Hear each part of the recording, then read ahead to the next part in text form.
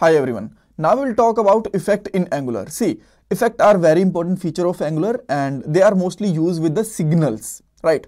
So guys, if you are not aware about signals, then you can watch previous 3 parts of this series.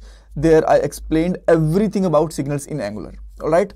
So here first of all we'll discuss what is effect in Angular. Then we'll see how we can get a updated value of a signal in effect.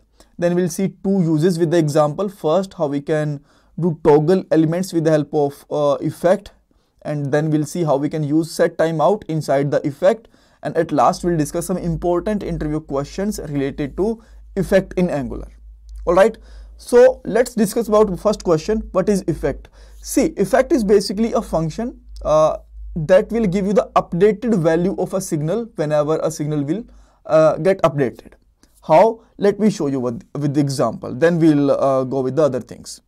So let me take one signal there, and let's say its name is username only, and by default its name is maybe Anil. Yeah, okay. So then let me display this on the UI, username, right? And here you can see that this is visible. Okay, so this will be visible when we will use the braces. So this is perfectly visible now. So if I will update this on any button click and I want to get the updated value, then we can use the effect. So let's update it on a button click. Let me put there update username, and let me add a click event also there. And on this click event we will use their username dot set, and set, we know that is a function inside a signal that will update the signal value. So let me put there Sam inside the quote or single quotes, and if I just click over there, you can see that Sam is visible there. So I want to catch this value so that you can use constructor. So inside this constructor, let me use the effect, and you have to import it from the you can see that Angular core package. Here you can see that, right? And then effect is basically take a callback function inside this. So now if I just make a console.log, and if I just put their user name, right, then if I just click over there, you will see on the line number 14, and on the line number 14 we are printing this value, we are getting the updated value. So this effect will automatically call whenever we will update any signal, right? Here you can see that this is example. Okay, so now what we can do this with the updated value? You can do anything. Maybe you want to show this updated username on the header, or maybe you want to show something, you want to toggle something, or maybe you want to apply some set timeout, you want to call any API, anything that you want to do, you can do that on the behalf of any condition or without condition inside the effect. Okay, so let me give you one example there. So what I'll do there, I will take a count and its initial value with the signal is 0. So what I will do, when this signal value will be 2, that time I want to display a heading, otherwise that heading will be hidden.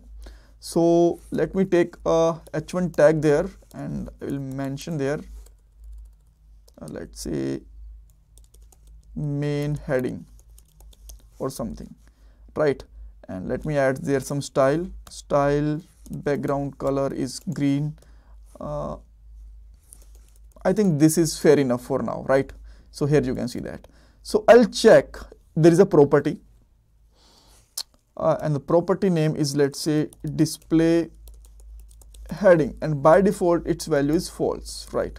So there is a condition, if is true, this display value is true, then it will be only visible. So by default this will be hidden. I missed here. Okay, so I have to use the rate. Okay, so now you can see that this is hidden by default, and if I just make its value true, then you will see that this is visible. So okay, so what I'll do, when count value is 2, then this heading will be displayed with the help of this display heading property.